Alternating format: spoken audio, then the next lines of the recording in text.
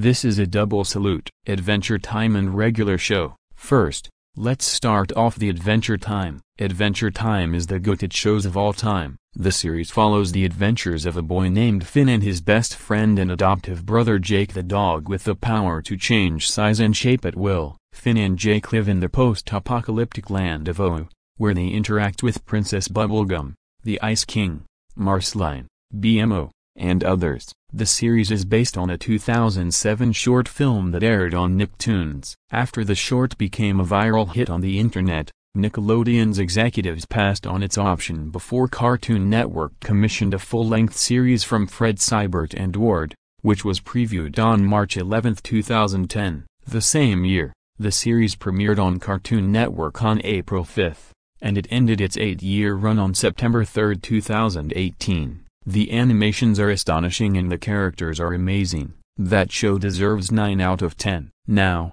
let's move on to Regular Show. Regular Show is one of the best Cartoon Network shows in my opinion. Mordecai, a blue jay, and Rigby, a raccoon, are groundskeepers at a park. But these best friends are lazy and don't let their jobs interfere with their ability to have fun. While Mordecai tries to be responsible and do a good job, he's frequently led astray by his immature pal, who is totally without fear or shame, and has no boundaries at all.